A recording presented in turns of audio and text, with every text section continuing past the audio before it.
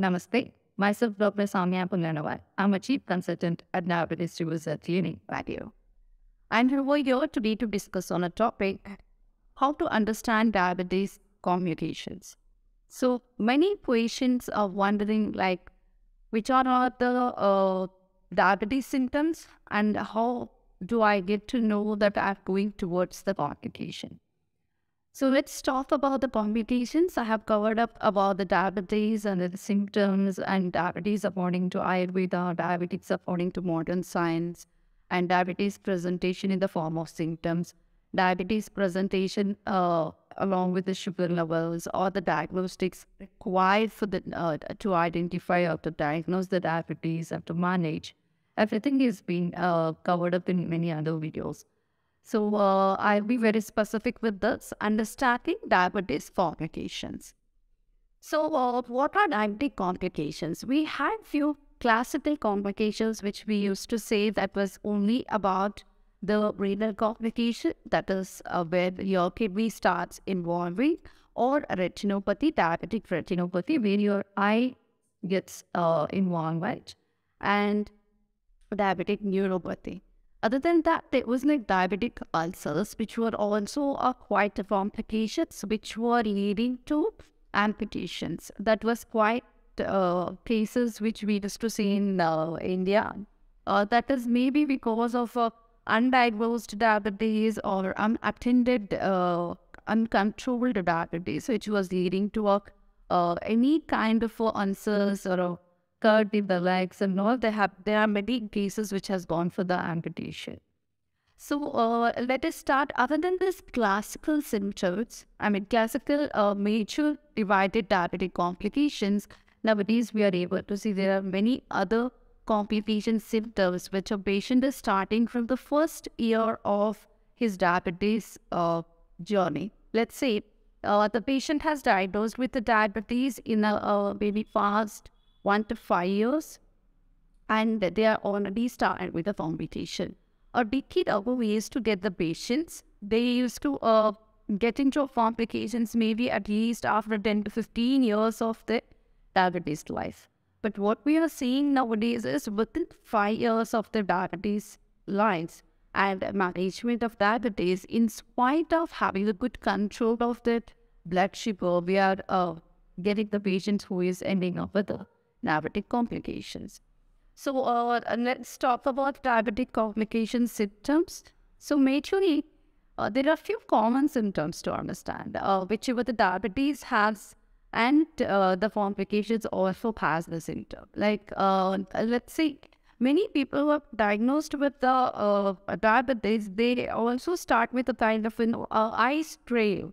That was their first symptom to start with. And it will be always missed symptom because most of the people, at least 80%, including the doctors, the operator, everyone, we use the laptops or the gadgets for a long time, and we are very much dependent on our gadgets. So our eyes have been exposed to that and a kind of a strain from morning to evening. So what they feel is the stress is because of the exposure to the gadgets. But yeah, that is one of the symptoms majorly we see in our complications of diabetic retinopathy. That's a blurred vision.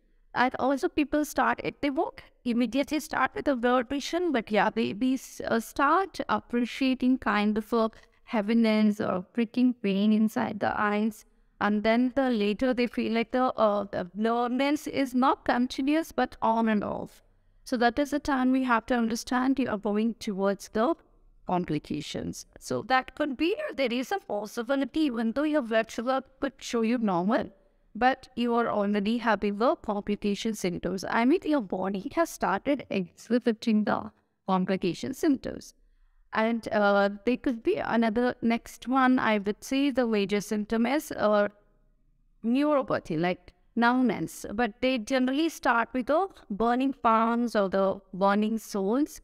And the numbness is if they just sleep on one side or if they just rest on that hand, then also within the 5 minutes to 10 minutes, they can start feeling there is no circulation.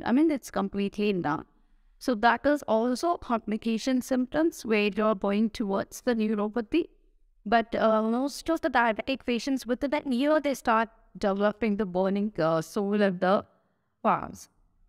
And yes, there is a one more like weight loss and a weight gain. See, most of the time we say is weight gain is due to they are also a patient of thyroid. Then you can see that, and it goes towards more for the females as far as we have seen. They are already diabetic and they are also suffering from a thyroid. Then they have this particular weight loss as well as the uncontrolled sugar level. That is also a concern. You are going towards a complication. And then are people who is like, only with the diabetes, then we see the weight loss is also a drastic weight loss. It is that is also a symptom of a diabetes. And sometimes when you diagnosed with the diabetes, you have lost weight. And then once you sugar level have come under control, you have gained back your weight and you're going good. And all of a sudden, within like drastic, in between this in a year or two, you suddenly started losing the weight again, even though your sugar levels are normal. So that is a concern. You have to understand you're going towards the complications. The one more very much important complication of diabetes is you're related to your kidney, as I was already telling you about that renal disease. So we generally, the doctors, the patients who are already suffering from diabetes, we ask them to screen for the particular test. We also ask them to get their creatinine checked at least 6 months once. And if they start complaining any kind of a puffiness on their eyelids, or if they have any kind of a leg swelling, and if they also complain, even the liver seems to be normal, but they keep going through the urination frequency, it has increased, or their mouth dryness, that is always a concern. So we see that dry mouth in most of the insulin dependent, the type 2, but they are already on insulin. So those patients also we see, because the people who are at insulin, we won't be able to see it. Their insulin metabolism could be like varying throughout the day. So depending on that, that's what the doctors will ask you to, adjust the insulin doses. Morning if you feel really hyperglycemic, then you decrease the evening doses. So that could be happening, but if that happens for a long duration, the fluctuation of that happens for a long duration, then that is also a concern. Because generally the renal failure, which would go up to a dialysis or a kidney failure, what we say. And there is a transplantation possibility, but that's always a risk, and the chances of survival would be comparatively low. And there is one more condition we call it as also diabetic ketoacidosis. That is also a kind like, there is a sugar level shoots up a lot in your blood all of a sudden. It is we managed to maintain for years together, but all of a sudden what happens? It starts shooting up. Then that is also like your beaver, what we say, the kidney, that has already gone. It is no more able to filter whatever the food or the water and giving your medicines. Then that is a stage we call it as ketoacidosis. That is also the end, it would be like leading to your renal failure. So you have to be always very careful to understand or observe your body, whether am I going towards the complication. So generally there was a time we used to say like if you have an uncontrolled sugar levels, then normally you would end up with the complications. But whatever we are seeing, the pre-side, the people whoever has a lot of technology assisted, so their sugar level, I can say at least 60 to 65% of the patients and diabetic patients are able to manage their sugar levels under a normal range, but still there the complication rates. Diabetic complication patients have not reduced as such. They are still interesting. There are people who is really undergoing with a ketoacidosis or renal failure or retinopathy, especially the diabetic neuropathy. Diabetic neuropathy has become quite common, and it is becoming that complication is becoming the regular symptom in the patients, I would say. The patients who are starting the first year of diabetes are also suffering from the same complications whoever the a person who have been diabetic for more than 10 to 15 years. The both are having the same neuropathy complaints. So, why the complications are becoming really kind of scary nowadays for the diabetic patients is the first thing what you do is you always go for an acute solution. I would say immediate, instant solution kind. Because they get that sugar level under control with the various types of diet is what I'm seeing with the patients. They see like before they come to us, I meet them. Most of the patients, at least 50 to 60% of the patient tell us me. Now, after my weight was really overweight, I was obese, but I followed the keto diet or intermittent fasting, all those particular diet lectures, they get it online without any forward guidelines. They just go with that and then lose particular weight, and they come to us by saying, Doctor, after losing so and so weight, my sugar levels have come under control. But I have started with the burning sore or a numbness or the kind of a burning palms, and we also start feeling the sensation of any warm movements on the legs whenever they're sleeping. That's also something related to your neuropathy. The nerves appear to your legs has been damaged. So they say that this all started in spite I took my sugar levels under control. So that is where you have to be very conscious. How did you took that under control? Did you do any so aggressive or dieting or aggressive exercises and it has come out? That doesn't mean your body has got a time to heal or process that body with the particular program or the stress you underwent. I mean, it's not only the mental stress, it's your body underwent. For example, I'm a person who eats rice twice a day, and I suddenly stopped complete rice intake. So how does my body understand that there are organs in my body, like maybe including your thyroid or your liver enzymes, bile juice. These are all the particular organs which releases particular hormones and the particular enzymes to take care of your metabolism. And whatever it was releasing to digest that particular rice for the day, it is no more necessary. So what does they have to? How do the other organs of your body adopt your new lifestyle or the new diet or whatever the aggressive step you have taken just to control your sugar levels? So whatever you start, it should be slow.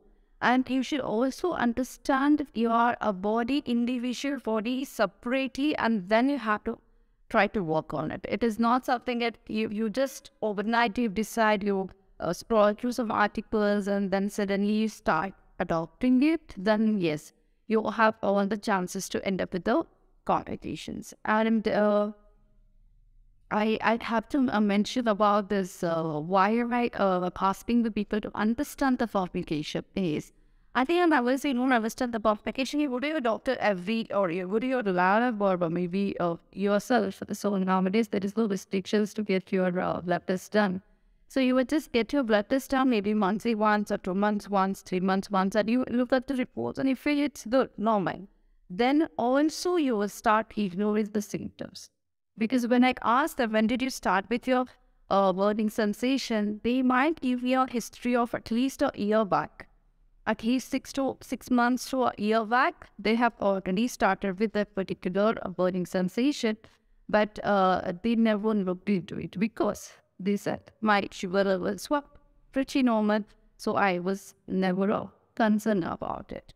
So if you can't be taking the chance like that, instead I would say you have to manage. And so if you ask me, Doctor, how do I understand this particular complications, or how can I prevent myself from a complication?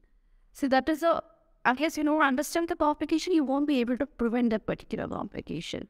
See, first of all, understanding diabetes itself is a huge task.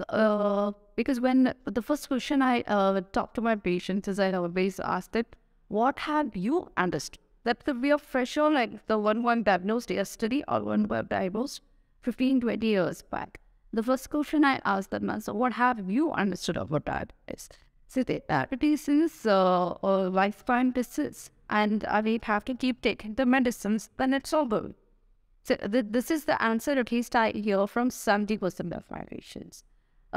Because there are two reasons. One is like the parents or somebody at Fabi always had that, and they have always given this suggestion to them whenever they got diagnosed. Or the second thing is the 20 years life I've already spent with the same way. Like taking those particular tablets kind of been leading my life.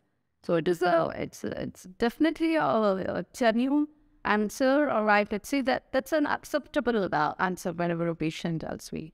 You have to understand, why didn't you develop diabetes? At the first thing is like, why did you develop it? It's not always a hereditary weak. There are many patients I see is induced diabetes. And especially post-corona, like post-COVID, what I'm saying is, they see they got diagnosed after having an admission in the hospital, and they were put on a particular high steroids. Post to that, within a year or within 6 months, they started feeling the diabetic symptoms or without symptoms. Also, they were just craving fat checkups, as I said in my other videos. So that's been like a trendy. Every 3 months or 6 months or yearly, now everybody undergo a blood test or a medical general checkup. And they got diagnosed, but the history will always tell me that they had a kind of COVID and they were admitted with an episode of high steroids. Yes, that is continuous to that. So you should, I'm just giving an example. So make that every person who got diagnosed with diabetes will always have a causative factor. One among them could be a hereditary. I won't say that, but I would say 30% would contribute. But there are all other positive factors which you have to really understand why did it come, and on our fixed answer lies in your history. Just try to understand, and never try to completely, once you understand that, for example, a person who is not sleeping at nights, or who really won't eat food on time, or he is the person who like keeps having the outside food. I mean, there is no proteins, there's no fruits or vegetables. See, when I say outside food, it depends. For me in India, there is a varieties of food available in the market, like the standards, food standards varies. The particular food you go, that depends on that. But if you let's go to developed countries, they are also good with diabetes and their diabetic complications. I mean, in fact, I would say they are getting more into complications compared to India.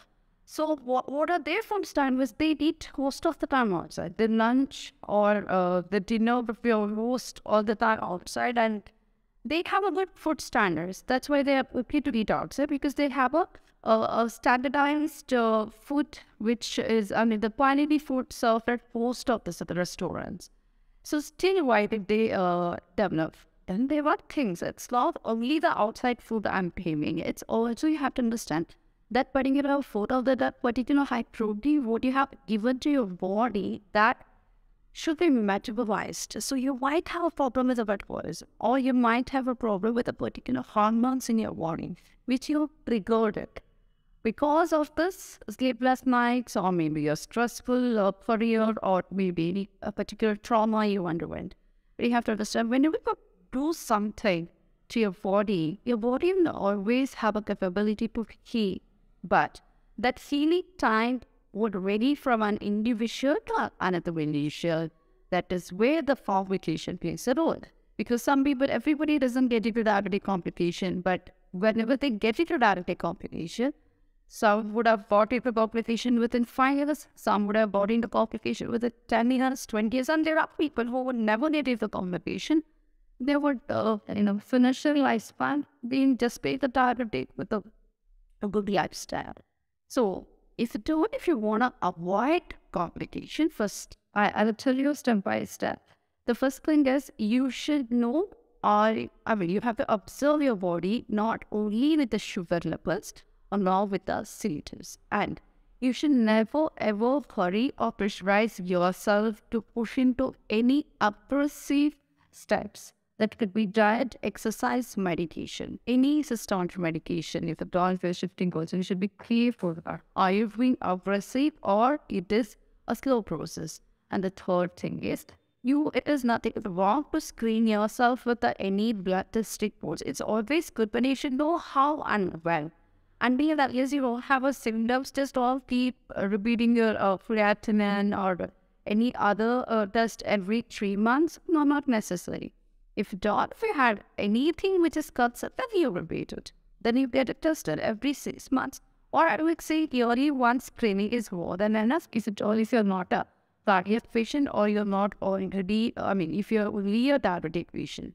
If you have any other related issues like you have a blood pressure or you have a thyroid and you're already on a blood thinners or you also have a high cholesterol, that it is a concern, then you might need every 6 months of screening with your blood test reports. But it's not only on the blood test reports, it's always a concern with your body's response, observation, symptomatic presentation. So if you know these steps, then you would be able to get you out of the complication, or you will also understand, or you will never get into complications. The one more, the important complication and the stop is food sore. Like when you get a cut, or maybe whenever you're cooking or something happens on your hand, always check your bleeding time. If it is not stopping, so for some people it goes up to 2 minutes, but it stops. But you should always be careful about it. Like you have to compare before how much was your bleeding time.